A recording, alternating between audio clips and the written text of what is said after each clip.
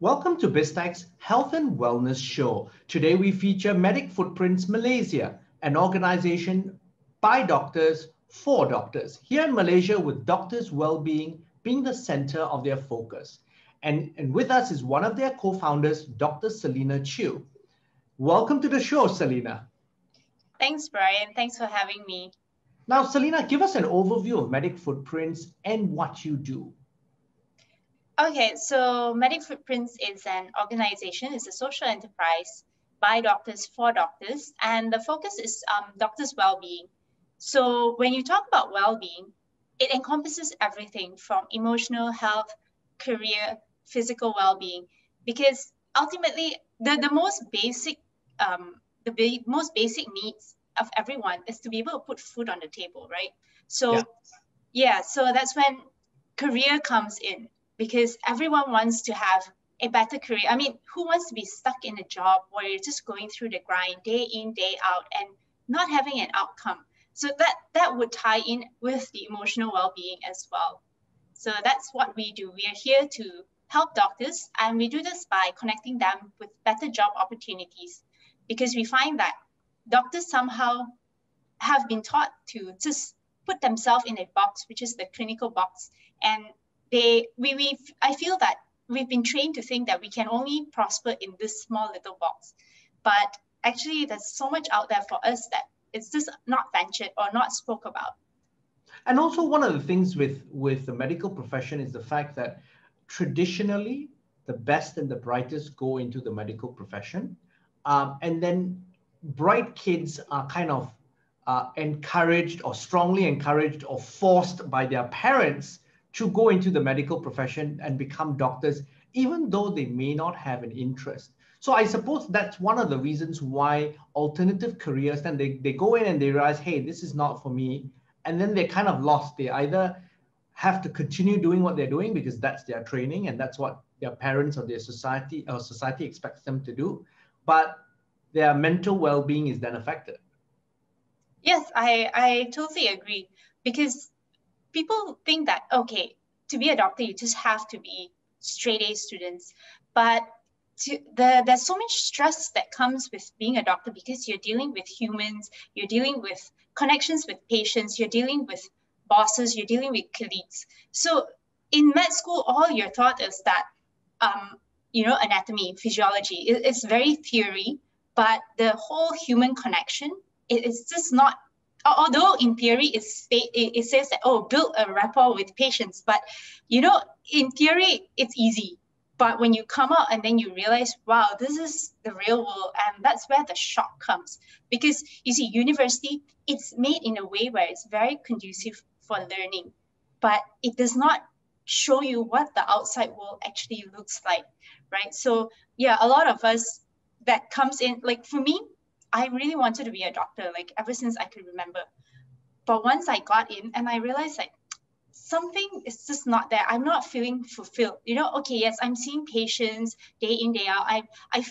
I went into the profession thinking I'm saving lives.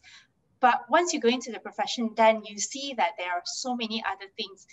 Why are patients behaving the way they are? Like, I'm trying to save you. Why are you treating me this way? That there are a lot of all this dynamics that's going on that you cannot make sense of. So I think that's where, expectation and reality just doesn't jive. And that's where a lot of this issue comes. Okay, and I'm going to get your insights into your personal journey as a doctor comes in. And but before that, what was your catalyst behind setting up Medic Footprints? Okay, so Medic Footprints was actually set up based on my personal experience, like what I went through and the challenges and problems that I faced, and I couldn't find a solution. Like there was just no solution. So I'm just going to tell you a little bit about my story. Okay, please go ahead. So I grew up, my mom's a nurse, so I grew up around the hospital a lot, and I thought, wow, doctors are so revered. I want to be a doctor someday. And that's all I ever thought of, becoming a doctor. Even in school, everyone knew that I was going to be a doctor. All my friends called me doc, even before I went to med school. Uh-huh. Now, Yeah. So when I finally got into med school, I mean, it was a pressure cooker because there's so much to learn and there's so little time. Although it was stressful, I kept telling myself that no, don't worry, things will be better when you get home. So fast forward, I graduated. I actually graduated top 3 of my class of 250 students. Oh, congratulations. Thanks. So now I came back, I joined housemanship. Housemanship was tough. I wouldn't deny it, but I had very good support system. Like I was in a place where it was just right. I had friends, I had people to talk to. Now, after that, I went into, when I started my MO-ship, I was in district. I was also in district posting, like in a district clinic kesihatan. And then I came back and decided, I went back to a tertiary hospital and decided I was going to be in ICU and anesthesia because I actually enjoyed that posting, So from then on, I was like, it was drilled in me. I'm going to be an intensivist because I really love the ICU. So somewhere in 2016, I had a slip disc because I'm so active. I have no idea how that happened. Even after I had the slip disc, actually, I didn't even know I had a slip disc because it was not a very classic presentation, like, what we learned in med school. So I didn't know I had that.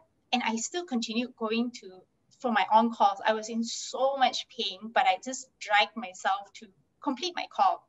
So, I mean, nobody knew I was in so much pain. So And why didn't you highlight that to your superiors? I think at that time I was trying to make sense of it. Like, why am I in so much pain? And it was already too late to find somebody because it was like so it's Saturday night. I'm on call on Sunday. It's almost impossible to find like a replacement so late. So I thought like, okay, I'm in the ICU. ICU is not so busy. I think I can just drag myself and just do the call. I'll just be in bed. When I need to, I'll just go and see a patient, right? That is the mindset that most doctors have, this complex where I can do this, like regardless of how painful it is, I can push through. I think that is that kind of mentality, you don't want to burden your colleagues, and yet you feel the sense that you need to do your duty, right? I need to pull my weight. So I dragged myself through the on-call. I have no idea how I made it through. And the pain was still so excruciating. I would say it's 8 out of 10. And then after that, I decided I need to go and see a doctor because I realized that I couldn't move certain muscles in my legs, and walking was so hard. I actually had to drag my feet, my right leg. So when I went and saw a doctor, I did an MRI and all that, and they saw like, oh wow, it's a really bad compression. But fortunately, I was given an option to not have to do the surgery yet. I could just observe. So I was on medical leave for about a month, and after I came back, now this is where things started to change. I felt like my colleagues were treating me differently. My boss also wasn't so friendly to me. And one day he sat me down and said, I think, maybe you don't have a future in anesthesia, with what you have right now, this whole issue. And I felt really angry at that time because I felt like I gave my blood, sweat, and tears to really, to perform my duties, to give back. And then now this happens, right? So, so when he said that I didn't have a future, and I thought, okay, it's all right. I just want to take some time off, and I decided to move to research. I thought like, hey, let me just try something different. So when I went to research, that was when this whole thing started, because I felt like I come to work. There are days I don't even speak to anyone. It's a very different culture. People all I do is I look at petri dishes, I deal with machines, and it was I suppose in a research environment, people are more introverted. Yeah, I guess so. So I realized that I'm a people person. It was a good thing because it made me realize that I was a people person. Okay. Yeah.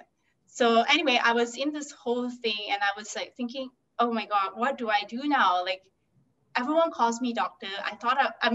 Now I'm not seeing patients. So if I'm not seeing patients, then does that mean I'm not a doctor anymore? There was all these questions that were coming up. And yeah, that I went through a really dark period, not knowing what to do. I felt so dumb. I couldn't even operate Excel. I couldn't, that was a real shock to me. Like I had to use Excel and I'm like, okay, how do I do this, you know? And so that there were a lot of things I realized I didn't know. And it was so scary, like just venturing out into the unknown. So that was when I went to Google and I Google searched like for help, but I couldn't find anything. And the closest I found was Medic Footprints UK. So they were very kind to me. Like they gave me advice on what to do, what I can do. But the only problem was there was no local context to whatever advice they gave. Okay. And yeah, so yeah, because medicine is practiced very differently. And so they don't have, a Malaysian context. They can't relate to you in terms of what the medical profession, especially in the public sector, very different ways things are practiced. Yeah, exactly. So when I was going through this really dark time, I think I was lucky that people come into your life for reasons. So I had people coming into my life who showed me there are so many things I can do. There's so many options out there, and then I realized when I started dabbling and trying all these new things, then I realized like, wow, there's so much out here. I managed to write 2 ebooks and publish it. I started educating myself on what finance means, because I realized that a lot of doctors probably don't know finances. Like before that, I would shy away from the topic. So I managed to re-educate myself. And then after a year, I realized, oh, it's so much brighter out here, right? But when I look back and I look at my colleagues and I realize that these people are still going through the same problem as I was going through. Like they were still in that rut, and I'm trying to help them. But I realized that me as one person is just too hard. Like nobody's going to listen to me. In my capacity, it's just not possible. That's when I decided, okay, maybe how about I start a Medic Footprints here, something. It's not exactly the same as what UK is doing, but something for a more local context. Okay. So that's how I decided, hey, let's start this and see where it goes. So I actually started this Medic Footprints somewhere end of 2019. We ran for a year. It was mostly a side thing, something I did on the weekends. Okay. And I saw that there was a lot of traction. People were responding, people were asking for help. Brian, you cannot imagine the amount of emails I get asking for help. So that's when also, and I'm going to come back to that. This is also really because especially mental health challenges are something which in our society and particularly I suppose among doctors as well, something you don't talk about. No, funny, Brian. Because I'm also a RTT practitioner where I help. What is RTT? It's a rapid transformational therapy. It's a combination of hypnotherapy, NLP, and CBT. So when I do this, I offer neuro-linguistic programming. That's NLP, and what's the other one? Cognitive behavioral therapy. Okay. Yeah. So I mean, I also offer this on the side. So a lot of people that come to me are doctors with depression, with anxiety, and a lot of them are self-medicating. They're afraid that their peers might find out. So that's a very common thing. That whether you're in a professional service, whether you're a doctor, you're a lawyer, you're a corporate person, basically mental health issues are something that you kind of keep it very much under wraps. And that's something that we need to probably as a society and also as a, from a profession standpoint, from the medical profession, really highlight the need to get help for this as early as possible. Yes, I totally agree. It is a stigma when you're a doctor in a hospital, because I've had colleagues who were on treatment. Back then, you can see that there is, they will be made fun of behind their back. They'll be stigmatized for needing treatment and things like that. It's a huge taboo. Like nobody wants to be that person, right? So they rather self-medicate and deal with it by themselves. And that's hard when you are suffering depression and stuff like that. Actually, the solution is for somebody to look at you from the outside rather than you looking in. Yeah, completely. You're right. I mean, depression, basically depression is based on my medical training, it tells us that it's because of imbalances of chemical in your brain. But based on WHO's statistics, like 2.4 million people are suffering from depression. So depression is not, how is it that 2.4 million people have imbalances, chemical imbalances, right? So I think depression is really a social issue. So to deal with it, it's not a pill or a drug. So we really need to find out where the depression is coming from. Yeah. Okay. And then so you did Medic Footprints, you got an affiliation with the guys from the UK, am I correct? Yeah, so Medic Footprints UK was already running, and I told them that I see the value of what you're doing, and I want to start something here with a more local context, not entirely the same, but something similar. So that's when we worked out a deal and how they were going to allow me to just plant my little seed in their backyard to see whether this thing would grow. So they gave me a space to just grow this thing. Okay, fantastic. And so then along the way, you also brought in some co-founders and other project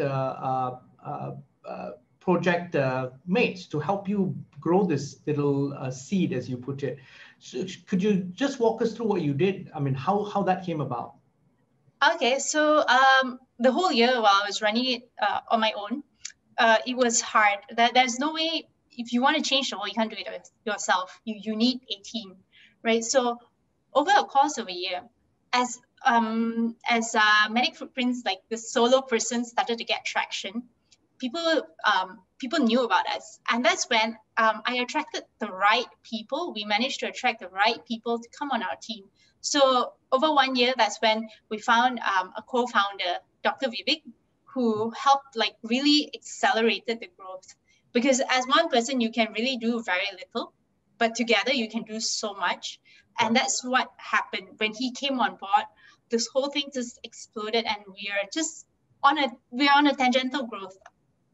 Okay, fantastic. Now, let's talk a little bit about alternative career options for doctors. And that's a big part of what you're pushing right now. So if clinical practice is not for you, yes, there are alternatives. So maybe you could share with us some of the alternative professions that are open to doctors. Okay, so actually what we're really pushing is career opportunities. So there are people that would like clinical pathways. Now, that one, we are also helping them. The block there is actually, how do I specialize now with the contract system, right? So that part, we are thinking of ways to help doctors who want to go on this path to become specialists. And this contract system is a public health issue. Could you explain to us what this is all about and what are the limitations? So previously, all medical students, after they return to Malaysia, or even those that graduated here, they get absorbed into the government system. So you have a permanent job with the government. That is guaranteed.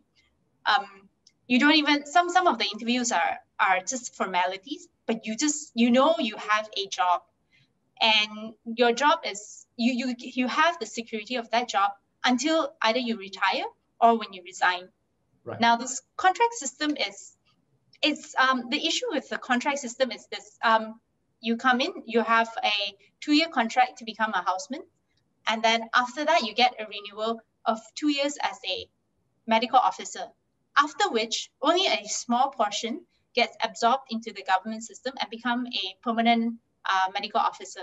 Right. Now, there's a huge portion that may not get their contracts renewed. Now, this is not the issue because they're not getting their contract renewed, but it's the implication of that, because if you want to become a specialist, see if there's a medical specialist, there may be a parallel pathway that you can take. But sometimes, I'm just going to take one example. It's the internal medicine paper, right? So you do part 1, part 2, then you have PACES, which is the practical part. Now, you have to be able to, you would have to complete the rotation and still be in service to take this paper, the last paper. So if you're no longer in service, you haven't completed the rotation, then that's where the block is. That's for the medical pathway. Then if it's a surgical path, Malaysia only recognizes the master's program in Malaysia. So you can take an external paper, but it's not recognized here. You still have to go through the local master's program.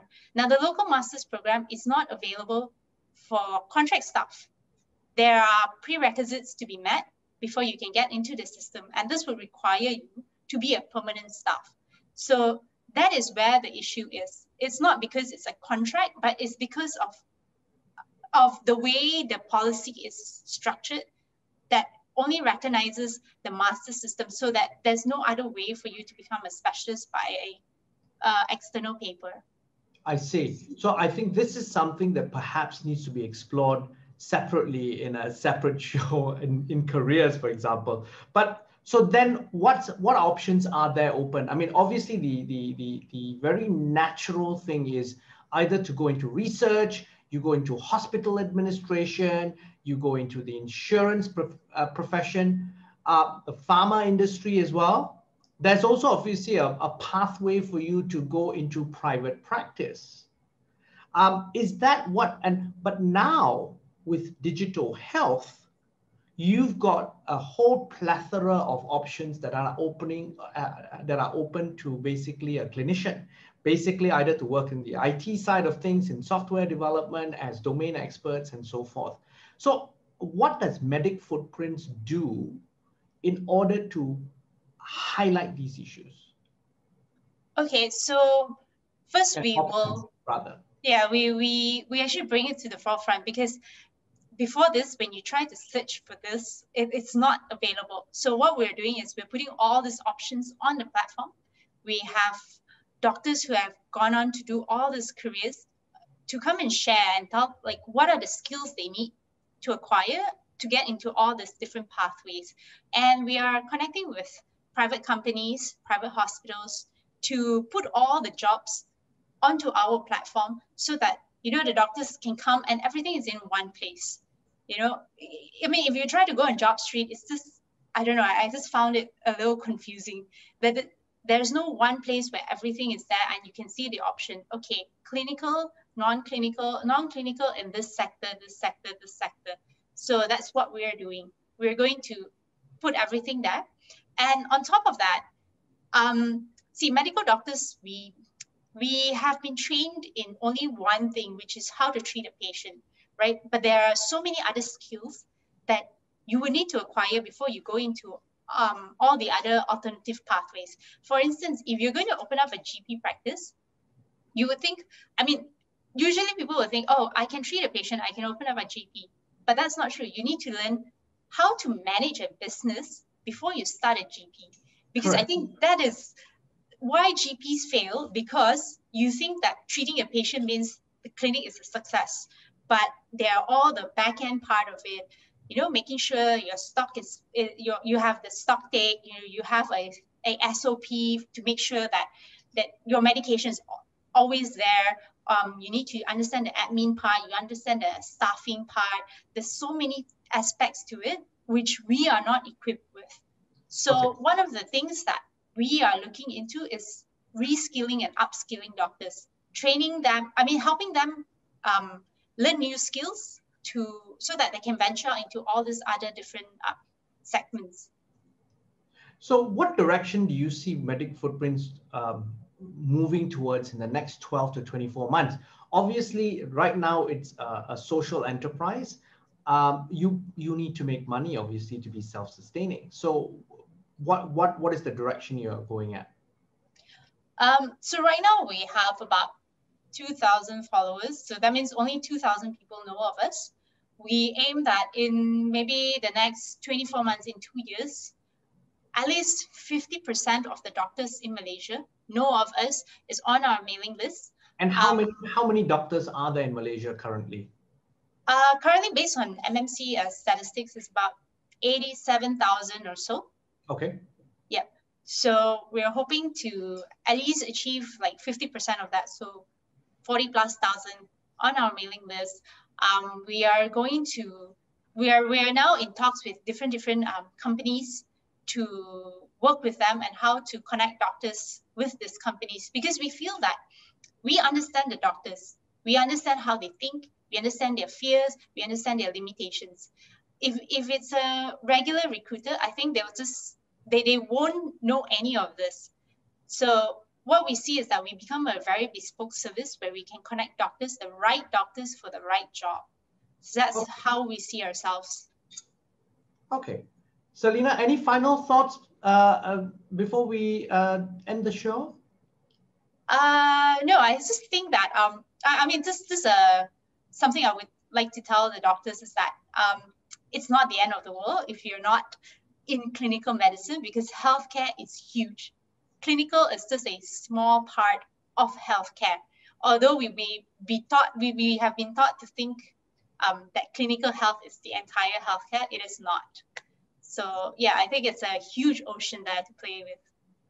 Now, Selina, thank you very much for taking your time to come on the show. Thanks, Brian. Thanks for having me. It's a real pleasure.